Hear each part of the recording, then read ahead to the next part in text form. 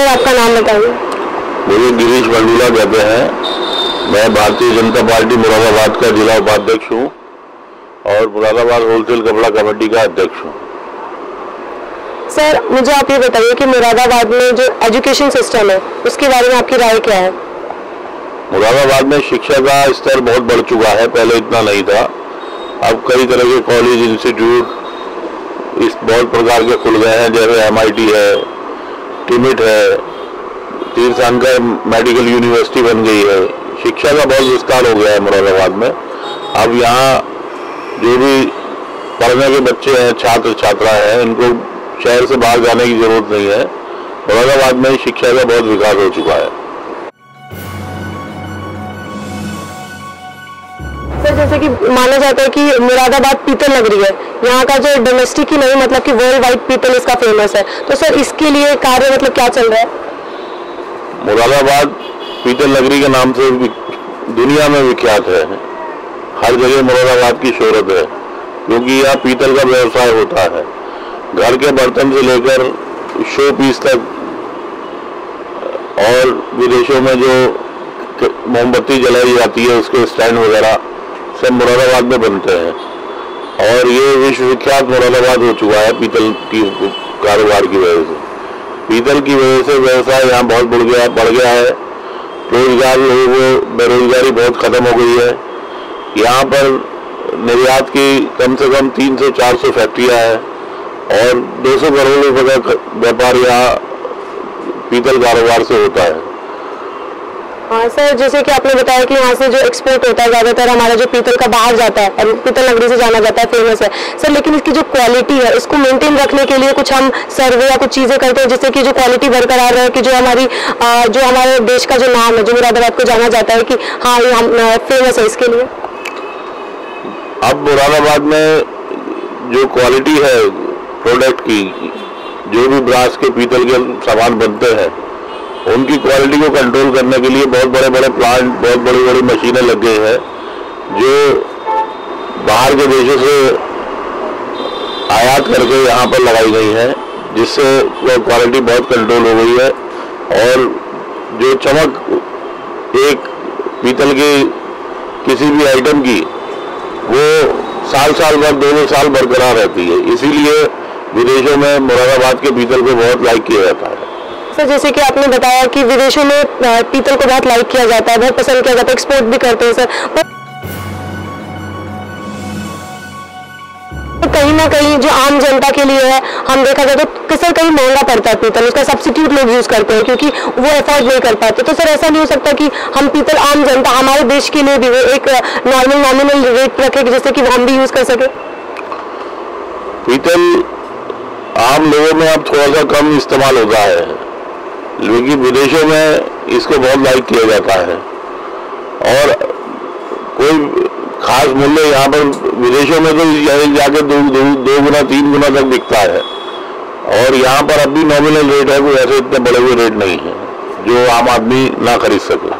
हाँ सर, आप मुझे बताना चाहेंगे कि मुरादाबाद में ऐसी क्या क्या डेवलपमेंट हुई है जब से बीजेपी की सरकार सर अभी आई है और आप यहाँ पे 15 साल से हैं? तो सर आप मुझे बताना चाहेंगे कि यहाँ पे जमीनी क्या विकास हुआ है? मुरादाबाद में बहुत विकास हो चुका है और जब से योगी जी की सरकार बनी है तो विकास और बढ़ रहा है। अब योगी जी की सरकार में हवाई अड्डा अभी 1-8 महीने में शुरू होने वाला है, जिसकी पहली फ्लाइट लखनऊ से मुरादाबाद तक चालू होगी। सर जैसे आप बता रहे कि हवाई अड्डा चालू होगा, तो सर ये एक्सपोर्ट कंपनीज के लिए और हमारे मुरादाबाद के लिए काफ़ी फायदेमंद रहेगी कि यहाँ से डायरेक्टली हम एक्सपोर्ट की चीज़ें कर सकते हैं। सर लेकिन इसमें एम्प्लॉयमेंट के लिए क्या है, आप क्या बताना चाहेंगे? एम्प्लॉयमेंट के लिए भी कुछ अच्छा होगा मुरादाबाद के लोगों के लिए? मुरादाबाद के लोगों के लिए बहुत अच्छा होगा।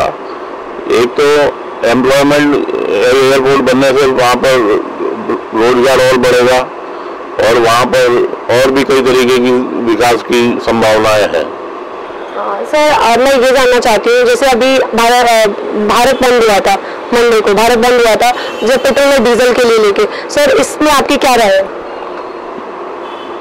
पेट्रोल और डीजल की वजह से कांग्रेस ने भारत बंद का आह्वान किया था, जो बिल्कुल ही फेल हो गया, क्योंकि आम जनता हर बात को समझ रही है कि नरेंद्र मोदी जी कितना विकास कर रहे हैं। हर तरीके में सड़कें बनाई जा रही हैं, पुल बनाए जा रहे हैं और भी कई विकास के कार्य हो रहे हैं। तो आम जनता ये समझ रही है कि पेट्रोल डीजल कोई बड़ा इशू नहीं है कि जिसकी वजह से बाजार बंद कराया जाए। अब हम लोगों ने जब इस बात की चर्चा आम आदमी से करी तो लोगों को समझ में भी आई, तो वो बंद फेल हो गया, कोई सफल नहीं हुआ। जी सर, बिल्कुल जैसे कि आप कह रहे हैं कि जो हमारी बेसिक नीड्स होती है, जो कि हम कहते हैं कि रोटी कपड़ा और मकान, तो सर इसके बारे में क्या है कि यहाँ पे क्या लोग ऐसे भी लोग हैं जो एक वक्त का खाना जो अफोर्ड नहीं कर सकते, उनको जब रोजगार मिल रहा है, जैसे कि आपने बोला कि एक्सपोर्ट कंपनीज जैसे फैक्ट्री में, तो सर यहाँ के लोग माइग्रेट नहीं हो रहे, यहीं पे कार्य कर रहे हैं, तो सर इसमें आप लोगों ने और क्या उनकी सहायता की है? माइग्रेट होने की जरूरत ही नहीं है। यहाँ आम नागरिक जो रोजगार यहाँ फैक्ट्रियों में लगा हुआ है, एक फैक्ट्री में 500 कर्मचारी काम कर रहे हैं, उनको उनका वेतन वगैरह सब जो है इतना पर मिल रहा है कि उनको कहीं बाहर जाने की जरूरत ही नहीं पड़ती, सारी उनकी समस्या यही निदान हो जाता है। सर अब आगे की आपकी प्लानिंग क्या होगी? जैसे कि 2019 में चुनाव होने वाले हैं, तो आपकी रणनीति कुछ है, आगे की क्या प्लानिंग है आपकी सरकार की? 2019 में मोदी सरकार फिर से दोबारा से आएगी, क्योंकि आम जनता नरेंद्र मोदी जी को पसंद कर रही है और उनके कार्यों को देख रही है कि उन्होंने कितना काम किया है देश में, दुनिया में। नरेंद्र मोदी जी ने भारत का नाम बहुत ऊंचा किया है, तो इसलिए कोई ऐसी संभावना नहीं है कि मोदी सरकार ना आए। 2019 में भारतीय जनता पार्टी फिर सरकार बनाएगी। सर जैसे कि मोदी जी की बहुत सारी योजनाएं हैं जो कि हम कहते थे स्वच्छ भारत अभियान, ये सब में सर इसमें आम जनता का क्या है? क्योंकि सर कोई भी कार्य जो किया जाता है बोलते हैं कि घर से शुरुआत होती है, तो सर इसमें कोई ऐसा हो रहा है कि हम कुछ ऐसी चीजें करा रहे हैं कि लोग खुद अपना घर साफ रखें, खुद ही क्लीनिंग करें कि हमारा देश भी साफ रहे? मोदी जी ने आम जनता के लिए बहुत सारी सुविधाएं दी है, जैसे स्वच्छता अभियान में शौचालय बनाए हैं, गांव-गांव हर बस्ती में शौचालय बन गए हैं, जिससे जो लोग रेलवे के ट्रैक के आसपास बैठते थे वो चीज़ सब खत्म हो गई हैं। और दूसरा एक उज्ज्वला योजना शुरू की गई थी, जिससे घर घर में चूल्हे जो जलते थे, धुएं निकलते थे, आम महिलाएं परेशान रहती थी। अब वो बातें सब खत्म हो गई है। उज्ज्वला योजना में हर घर में गैस और सिलेंडर दे दिए गए हैं, जिसका फायदा आम महिलाओं को मिल रहा है और इसी वजह से मोदी सरकार पर आम महिलाएं भी बहुत विश्वास कर रही हैं।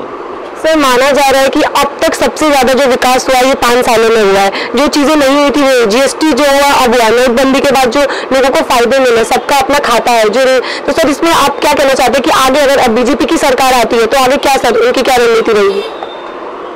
जीएसटी शुरू की गई, व्यापारियों को इससे बहुत लाभ मिला। जो जगह जगह इंस्पेक्टर राज चलता था और सेल टैक्स में जो माल पकड़े जाते थे, सारी बातें होती थी, अब एक टैक्स जीएसटी लगने से सारी परेशानियों का हल निकल गया है। इंस्पेक्टर राज खत्म हो गया है और आम व्यापारी अपना जीएसटी में काम कर रहा है, नंबर 1 में काम कर रहा है, उसकी सारी समस्याएं अब दूर हो गई। ये भारतीय जनता पार्टी सरकार की उपलब्धि है।